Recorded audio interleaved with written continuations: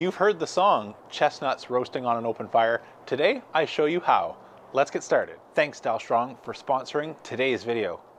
Hey, I'm James from Smokin' Dad Barbecue, and we've all been to holiday parties and heard the songs, but how often have you actually had some chestnuts roasted over an open fire? I started to think about this, and my 40 plus Christmases, I've never had that. So I'm gonna show you how to roast chestnuts over an open fire. There's a lot of different methods online if you look. Most of them involve placing the chestnuts in a cast iron pan, but then after a few minutes, they want you to stir and tumble those chestnuts regularly.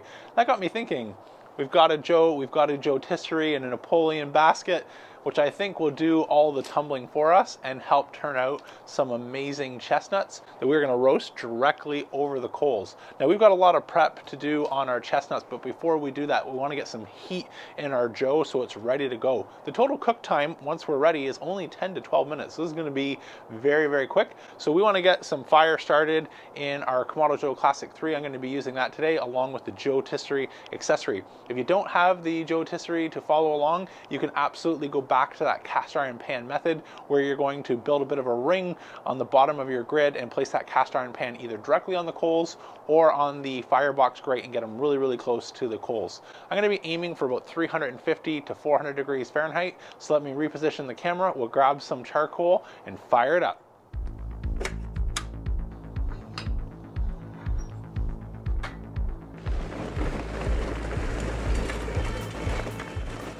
Okay, so we've got our charcoal banked all towards the back of our basket so that way they're not directly sitting under the rotisserie basket. So let's get our grill blazer grill gun fired up and light our coal. Now this will make some noise, but I will mention if you are getting a few sparks, a little trick I'll show you here. Let's get going.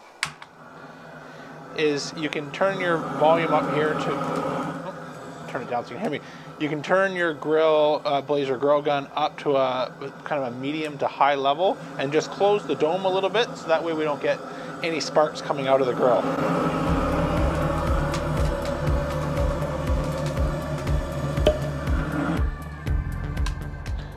So after a minute, you can see and fast forward, I was able to open the dome. Once we get our initial combustion, we start to get some of those coals ashing over. We're no longer having to worry about any sparks.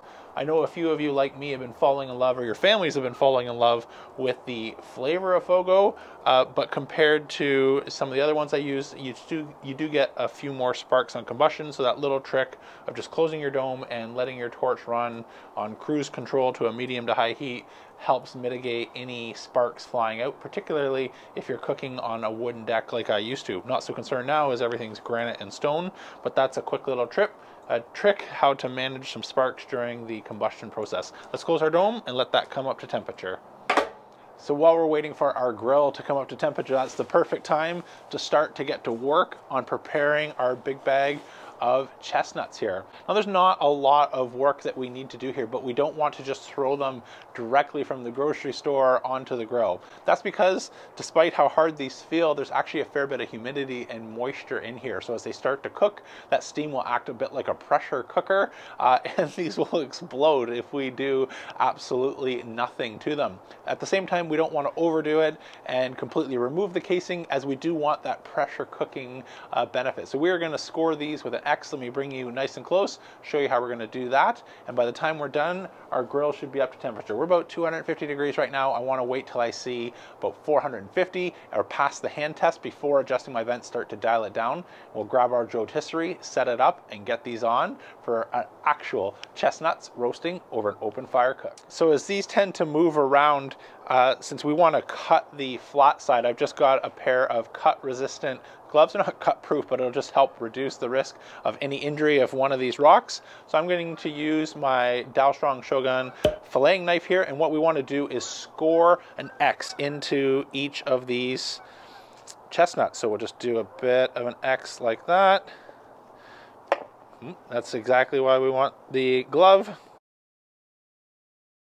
And I don't know if that'll come through on camera or not, but you can see we've got an X pattern, and that is more than enough to help the steam release so we don't get, hopefully, too many of these exploding. I'll take you fast forward while we prepare the rest of them.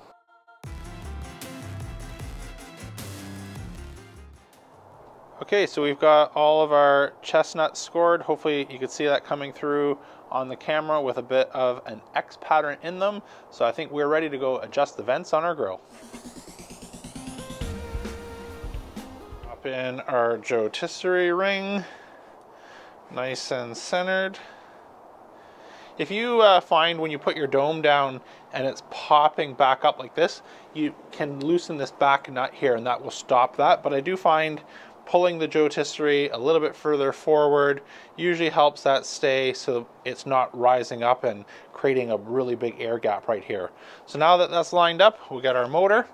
Drop this in just like so. Grab our basket, which goes together. Put it this way so I can not block the entire shot. So we'll just slide those into the two hooks, pull back, flip, push that down so they're all locked into place. Get our spit, slide that through, bring this over to the JoeTisserie into position there, and then I leave these untied up because on the classic Joe you can see the basket just fits. If I were to tighten that and then leave it in this position, as soon as it starts to spin here, I'll show you, it's going to hit the metal here and lift the whole JoeTisserie out of place. So since we don't want that, little trick is just to leave those undone so that if they do start to move throughout the cook, that it's not going to end up lifting or jamming up your JoeTisserie. So that looks good.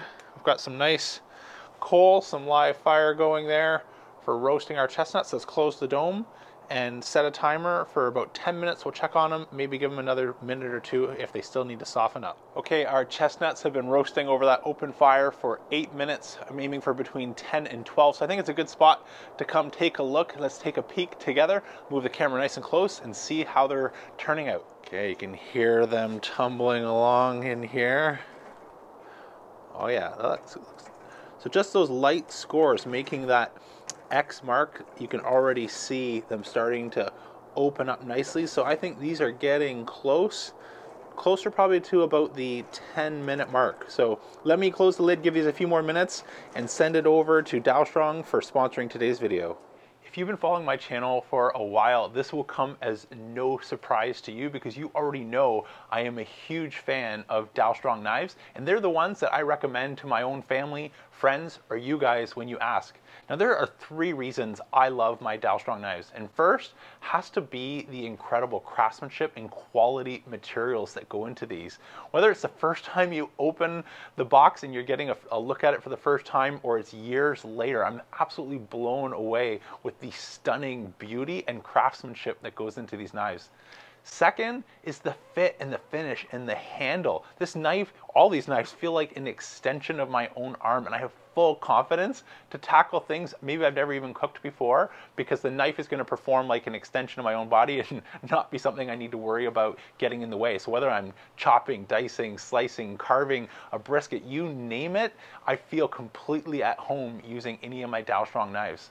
And lastly, and maybe most important, the reason I feel fully comfortable recommending these is they come with a sort of no risk guarantee as well as a lifetime warranty. So if you ever have any sort of issues, Dalstrong stands by their product for the life of the product itself. So those are my top 3 reasons. There are plenty more to get into, but I'm going to put a link down below to check out the complete lineup. I've happened to be a big fan of the Shogun series, but there are many more styles and knives to find one that matches your individual tastes and preferences. Thanks again to Dalstrong for sponsoring today's video. Now back to the action. Okay, so we are just coming up to the 11-minute mark now, and these look awesome. So I think it is time to get them off so they don't continue to cook. I'm also going to grab some finishing salt. So whether it's Fleur de Sel or Malden's smoked salt, which I think I'm going to go with today, that's going to be a great complement to serving these fire roasted chestnuts. So let me grab some of that, bring it outside, get these off, and rejoin you in a second for our taste test. All right, these look good. Now they're best served warm, so I don't want to leave them out here in the cold too long. So let's get these out of our basket. So here's where you can see just those little score marks that you could hardly see earlier have completely opened up, and I don't think we have any that have exploded. So that's exactly what we want and why you want to do this scoring step. So let me get one out of the package here. It's actually still quite warm. I still might use my gloves to do that, and we'll get ready for our taste test. A little bit of smoked salt. Okay, so I've got my first one out prepared with a little bit of salt on it. Let's try. It's got like a warm nut butter taste to it. It's really good. I'm gonna give one more. A little sweet coming through. This is how you win the holidays. Now, these don't reheat really well, so I'm gonna get them inside, share them with some friends and family before they cool off and they fall out of that exact perfect temperature range. But this was in total almost, just below a 12-minute cook. So outside of getting our grill up to temperature, doing some scoring, you can pull this off really quick when guests arrive. Or if you want to make it last a little bit longer, I won't tell them. I'll back you up. It's a really, really long cook and you need to be outside away from the mall while you do that. I hope you really enjoyed this video. If you did, please let YouTube know and smash that thumbs up button and let me know by hitting subscribe to catch future videos. And be sure to check out my member section where I go live with members monthly in order to answer any questions that might be on your mind in a bit more of a one-to-one setting versus these pre-recorded videos. That's it for today though. I'm James from Smokin' Dad Barbecue signing off, and remember, don't be afraid to fire it up.